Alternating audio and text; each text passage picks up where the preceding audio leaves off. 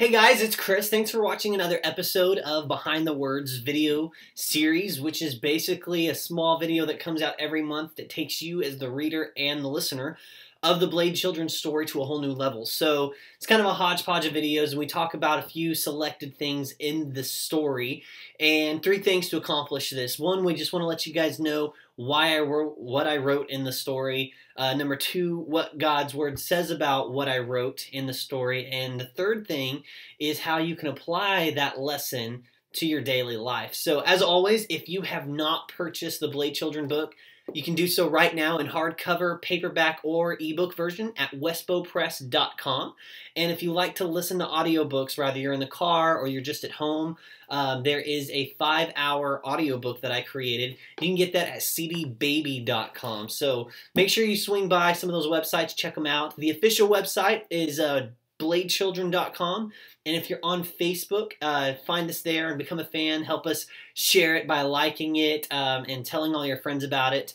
We'd really appreciate that. And stay tuned on that Facebook page because we do have some giveaways as well. So anyway, I wanted to take this opportunity to kind of wrap up us talking about the main villains of the Blade Children's story. They're called the 4 Dark Angels of Heaven, and what we've already kind of covered is fear, greed, and lust. And today I wanted to talk with you guys about the 4th and probably the most powerful Dark Angel of Heaven, and her name is Envy, and she looks like this.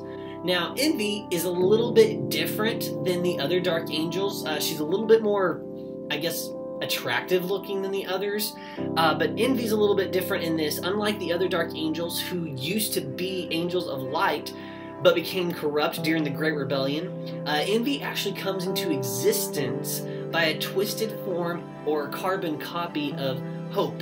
And Hope, as you will find out in the story, is actually the name of one of the guardian angels in our story. So Envy's power actually comes from manipulating and copying the powers from the guardian angels, if that makes any sense. So Envy's theme in life pretty much is that if she sees someone else having something or doing something, it's her motto and her mission in life is to have exactly what they have, only better, and do exactly what they do, only better. And so the reason why I kind of put that in this character is because so often than not, we struggle with fear, greed, lust, and envy in our own ways. We will look at someone who might have something that we wish we would have had, and we become envious of what they have. And we're determined that one day we're going to have something just like it or something better. Same thing with something that they might be able to do, like a talent.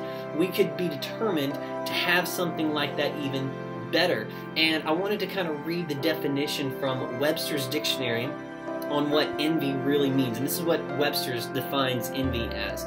It's a feeling of discontent or resent. It's a longing aroused by someone else's possessions or qualities. Did you know that another word to describe envy is jealousy? And the Bible has quite a lot to say about the power of envy or jealousy. Check this out. In Proverbs chapter 27, verse 4, the Bible says that wrath is cruel. That's true. And anger is overwhelming. But who can stand before jealousy? And then here's another one that kind of shows you the power that envy and jealousy has even over us as human beings. It's in Proverbs 14, verse 30, and it says that envy makes the bones rot. Man, that is pretty strong stuff right there. Last scripture I want to share with you about envy or jealousy. It's in James chapter 3, verse 16. And it says, "For where jealousy and selfish ambition exist, there will be disorder and every vile practice." Man. If you actually read James chapter 3 and a few verses before verse 16, it actually describes envy and jealousy as a demonic force.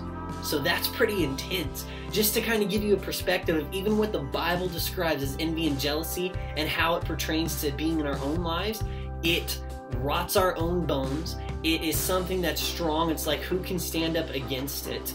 And when we have envy and jealousy, there is disorder, there's discontent, and every vile practice. And when you think about it, it's true. I mean, the Bible is true when we focus on that. So when we become jealous of what others have, we become bitter and we become unsatisfied with what we do have. Here's an example.